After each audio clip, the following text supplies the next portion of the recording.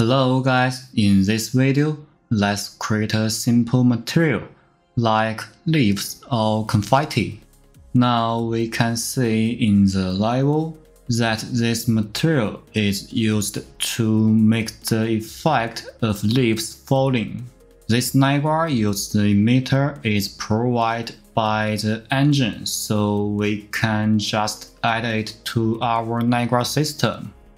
It's very easy and convenient. Okay, now let's make this material together. First, we select blend mode to mask. And also we use two-sided. Here, shading model, we keep it default because we want this material can receive the light in the level. Okay, and then let's add a sphere mask. Input A, we need a text code, and B is a center, so we set it to 0.5, and radius is also 0.5. Hardness, we set it to 10. Okay, that's shape mask. Now let's add a texture. Here we use a noise texture. This texture provided by the engine.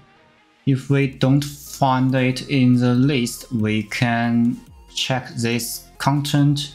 Make sure we show the engine content. Okay, here we also use a text card to control the texture's UV tiling. We can set it to 0.3.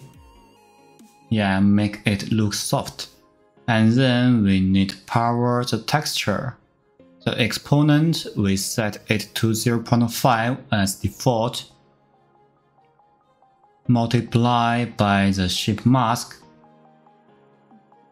Now we get a shape like a confetti. We can control the confetti size by the exponent. Smaller value, larger size. Of course, larger value, smaller size. We can also control the size by a parameter. Here, opacity mask clip value. If the pixel value is less than 0.3, it will be clipped. So we can set this parameter to 0.1. Yeah, we can see the confetti is bigger in size. Now let's add a particle color. Multiply by the noise texture. That's base color. Also, we can add an emissive color. This value should be smaller, so multiply by 0.1. Oh yes, here we use 3 channels RGB. And we also need a dynamic parameter. Let's make our control the material in Niagara system. Param1 is textures of site. Rename it to random and add it to text code. Okay. Now we can preview it. If we change the default value, we can see the confetti's shape is also changed. Param2 is power. This parameter controls the confetti's size. Okay, that's our material. Now let's save the material and create a Niagara system. We just select engine provide blowing particles. Yeah, we can see this emitter simulate flying leaves. Let's see it in the level. It looks nice, but we can change one thing to make the particles fall on the floor. In collision, we can modify radius scale to 1. Now we can see the particle on the floor.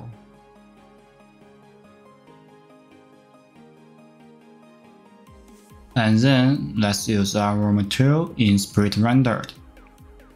Okay, we can see a warning that because our material's blend mode is masked, this mode uses depth buffer that conflict with collision type. So we can fix this issue by changing collision type to distance field. Okay. Now let's add a dynamic material parameters in particle spawn. The random textures of site, we can set it to 0 to 1 and power is 0.5 to 1. Okay, we get many different size and shape particles.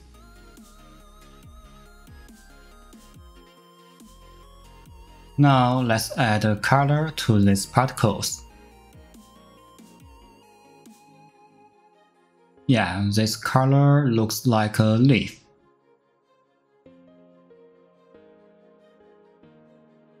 Okay, it looks great, but we still need to change the shape. Generally speaking, if we want this particle looks like a leaf, the shape mask should be elliptical. But now it looks like a circle. So we can scale sphere masks UV. Let's add a material function. Scale UV by center. By default, the UV is 1 and 1. So we can set it to 0.5 and 1. Now it looks like an elliptical. Okay, we can also use dynamic parameter to control the UVs. Prime 3 and prime 4 is U and V. And here we set U and V is also random range 0.5 to 1. Now let's see the effect in the level. Yeah, it's really great. Okay, that's all for this video. Hope you enjoyed. Bye!